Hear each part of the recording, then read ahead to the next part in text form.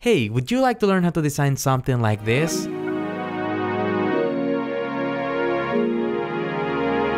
Stay in this video, because I'm gonna teach you how.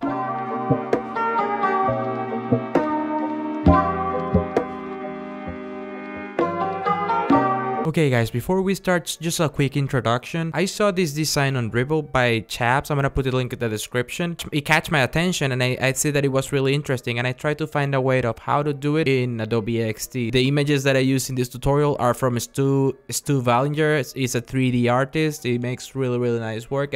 I'll put the links in the description of this video so you can check out their work. Okay guys, in the description of this video is gonna be a folder, and that folder is gonna have a file called card animation tutorial start. You're gonna open the file. Okay guys, these are gonna be the files that we're gonna use in this particular project. We're gonna take first this phone background and we're gonna put it in the composition, and then we're gonna try to align it. If we press shift, we can actually, if we move it the element, we're gonna see how to align it, you know, in the middle of the composition. If you're not completely sure, you can use the align tools that the composition has. Let's put it something like that, will be fine. So it's gonna be like 100 from the top and then align it in the center. Something like that will be fine. And the next step will be to add this card in the middle of the composition. We're gonna center the card, something like that, and we're gonna try to put it a little bit higher. Something like that will be fine. And we're gonna add the logos to the card. The Visa logo right here, and then the bank logo, and then the number of the card right here. Okay, let's add some background to the design. So we're gonna drag the background and we're gonna stretch it out to make it that size. That size will be fine. We're gonna try to align it and make it kind of bigger, something like that. And we're gonna right click it and send it to the back. Perfect. In the option panel, so with the background selected, we're gonna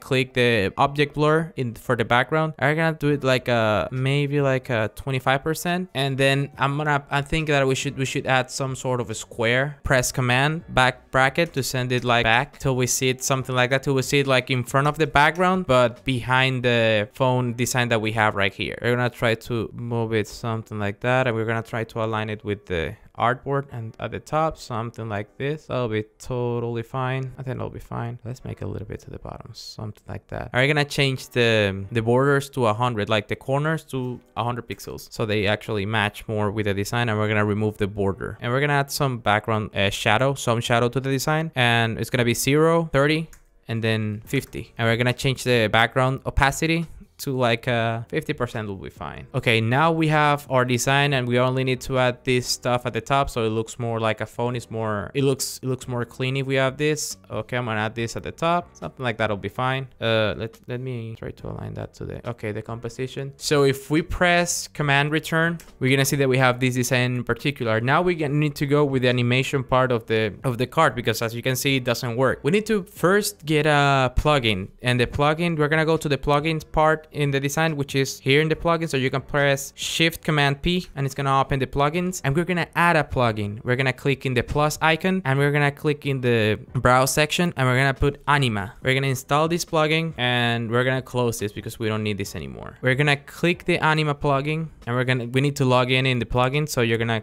click in login, and it's gonna pop a window and it says login complete. You're just gonna put your Google account, and it's gonna link with the Anima software. We're gonna go back to Adobe XD, and here is when we're gonna start doing the changes in the design. Let's start by doing the animation of the card. It has these options right here, and the only option that we're gonna change for this particular project will be the embed code. We're gonna click in plus, but it says that we need to select a layer for the embed code. We're gonna click in our artboard, and we're gonna go with the embed code option, the last option in the plugin section. We're gonna click plus, and we're gonna go to the website section, and here we're gonna try to paste some information that I'm gonna provide you in the description of this video. It's just like a Google Drive file, which is called Anima code, and you're gonna take from the CSS the style. You're gonna copy this style, and then you're gonna go back to the Adobe XD, and you're gonna paste it, and you're gonna go back to the Google document that I provide you, and you're gonna copy the JavaScript library, and you're gonna paste it. You're gonna go back to the Google document, and you're gonna take the actual JavaScript, because this is the library. This is where it's gonna trigger the actions from. It's gonna pull the actual information from that library, and we're gonna use this script that is gonna call the function, which is gonna actually trigger the animation of the design when we move the cursor on top of it, and it's gonna look really cool. So So I'm gonna copy it and I'm gonna paste it underneath, and we're gonna click save, and we're gonna actually go to the preview. We're gonna click here, preview in the browser. We're gonna create a new project, and it's gonna be called card design, and then we're gonna click in the workspace my team, and we're gonna click create. Okay, and then we're gonna click preview in the browser again, and it's gonna process, and it's gonna upload the design, and then it's gonna show us the design. It's gonna show us this draft of the design. We're gonna click open, so, and it's gonna open this page, as you can see, and it's gonna give us this design, which looks really nice, but it doesn't do the actual animation that we're looking for. For that, we need another step. We need to replace the tags that trigger the action